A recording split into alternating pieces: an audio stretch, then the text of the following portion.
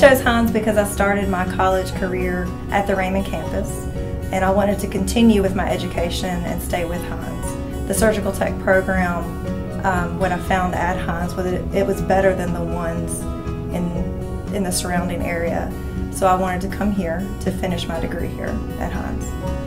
Surgical technology requires teamwork out of all the people in the OR for the surgery to be complete, for the patient to have safety, and to complete the actual surgery.